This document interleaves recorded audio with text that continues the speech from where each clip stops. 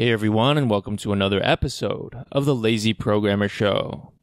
Now, I've been wanting to do a video on the topic of predicting stock prices for a pretty long time, but due to making actual courses, I haven't been able to find the opportunity.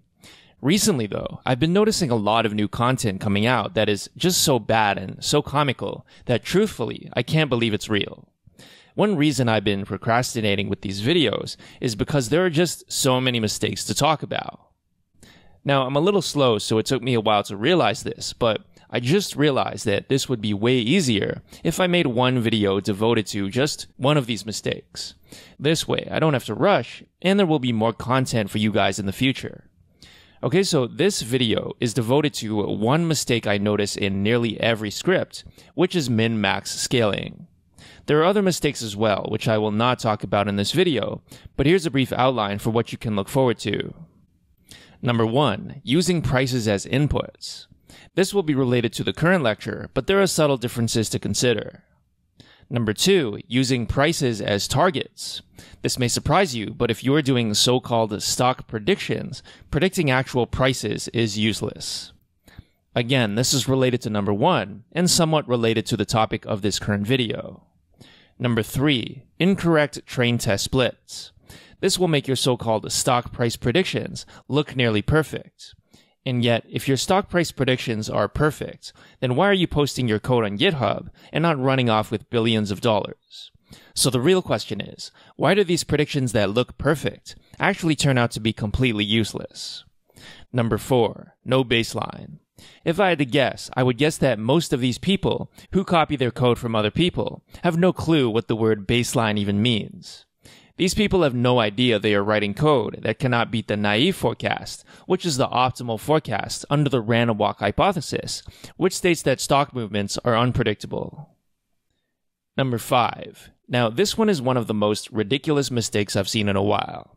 So this mistake is that tons of people are building LSTMs, which are deep neural networks meant to predict sequences.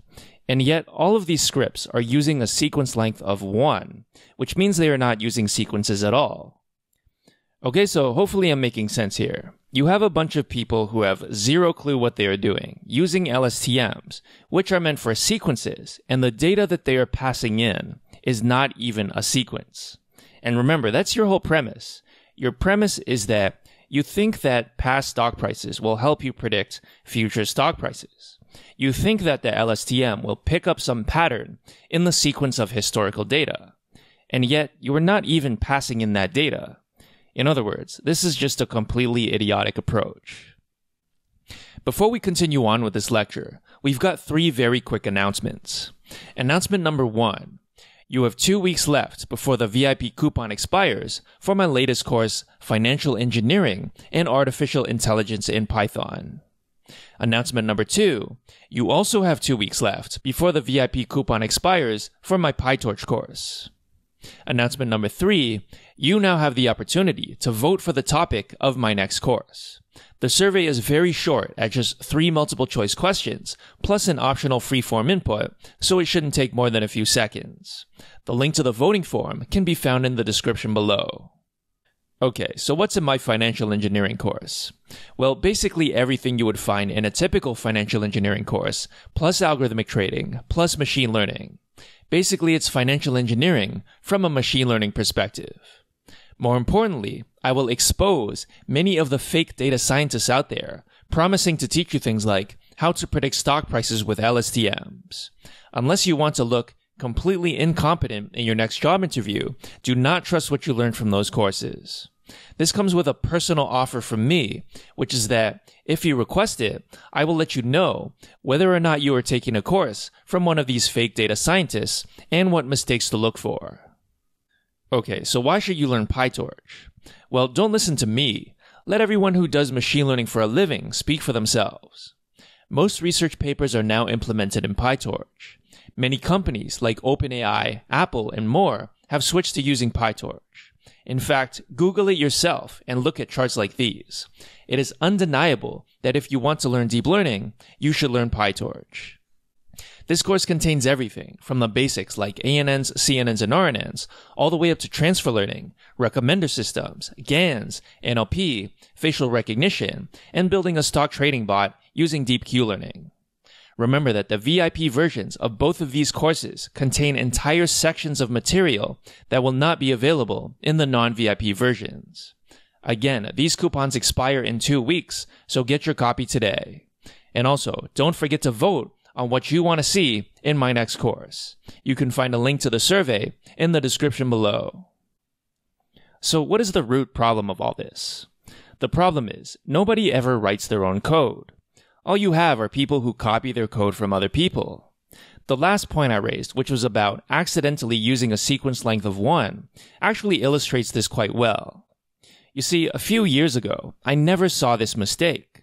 Most of the crappy blogs and courses and GitHub accounts were all using the same code, which at least used a sequence as input. And recently, I suppose some beginner decided to make an LSTM with a sequence length of 1. And so what happened? Well, all of these other beginners copied the first beginner, and now you have a ton of GitHub accounts and Udemy courses with this exact same mistake. So personally, I find this very interesting from the concept of virality. This is like a virus that spreads, just like any other viral video or news article on the internet. Except it's not viral in the sense that a lot of people are talking about it, nor is it funny or entertaining. But it captures some part of the human imagination that causes it to spread like a meme. Anyway, back to the topic at hand. What's wrong with min-max scaling? Well, let's ask ourselves, what is the purpose of min-max scaling? The idea is, your data has some minimum value, and it has some maximum value. We know that standardizing our inputs before passing them into a machine learning model is generally a good idea. By this I mean subtracting the mean and dividing by the standard deviation. In fact, this is so useful that modern deep learning incorporates this concept with a technique called batch norm. This does a standardization, not just at the input, but at every layer. So why do we do this? Well, generally speaking, we want our data to occupy a small range of values. For example, if you're looking at house price data, you don't want the number of bedrooms to range from 0 to 5 and the price to range from, say, 10,000 to 10 million. You want everything on the same scale, and you want everything to be small. One example of where min-max scaling is appropriate is when you're working with images. Why? Well, image pixel values have a fixed minimum and maximum. The min value is 0, and the max value is 255. As mentioned, we like neural networks to work within a small range of values, so we can use min-max scaling in this scenario to scale down the pixel values. Essentially, 0 goes to 0, 255 goes to 1, and anything less than 255 goes to a number between 0 and 1 proportionally. One alternative is to scale from -1 to +1, but that's not really relevant at this time.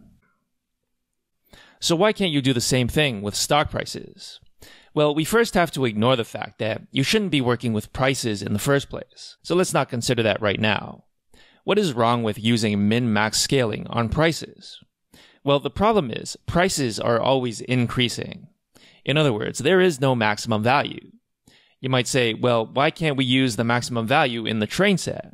Well, this is not the true maximum. Unlike images, the price has no upper bound. With images, you know your maximum is 255. With stock prices, there is no such idea. Now, let's say you fixed one of your mistakes, which is to use stock returns instead of stock prices. Stock returns look like this when you plot them like a time series. As you can see, there is no trend, and hence there is essentially less of a chance that they will increase without bound. So maybe you think, now is a good time to use min-max scaling. But in fact, this is still not correct. As you recall, there is an alternative option, which is called standardization. In fact, when we look at the distribution of stock returns, we can see that it looks like this. Now, one common misconception is that you can only use standardization if your data is normally distributed. However, that's not correct. In any case, this data does look at least reminiscent of a normal distribution, and thus it would seem that standardization is more appropriate. If you take my financial engineering course, you will learn that this distribution is much closer to a student t-distribution or a Gaussian mixture. In either case, it should be clear that using standardization makes a lot more sense than min-max scaling, since as you can see, there essentially is no min and there is no max. Okay, so I want to conclude this video by saying that min-max scaling is not the kind of mistake that will break your results, unlike the others. The point of this video is to show you why it does not make sense. In fact, min-max scaling is not even necessarily wrong. However, it becomes more wrong when you don't use the right inputs, like prices. And because everyone out there is just copying other people, none of these people are actually thinking, or they never learned about these concepts to begin with. This is truly a sad state of affairs, and it is just another reason why I always advocate learning how to code from scratch. Copying other people is a nearly useless activity, and as you can see, it's especially bad because it requires the other person you are copying from to be correct. When that's not the case, as it is here, everyone starts doing the incorrect thing, and it spreads. Now what happens? Well, a beginner might go searching for how to predict stock prices with LSTMs. As a concept, this is not an unreasonable idea. But then a beginner will see all this code, which is wrong, but because there's so much of it, they might assume it's correct. I suppose the bright side to this is that the threshold for competence is quite low. Hundreds of thousands of people are learning these ideas from instructors on Udemy and elsewhere. In other words, you don't have to try very hard if you want to outshine them in the industry. And if you're watching this video, then at least you know you're not one of them.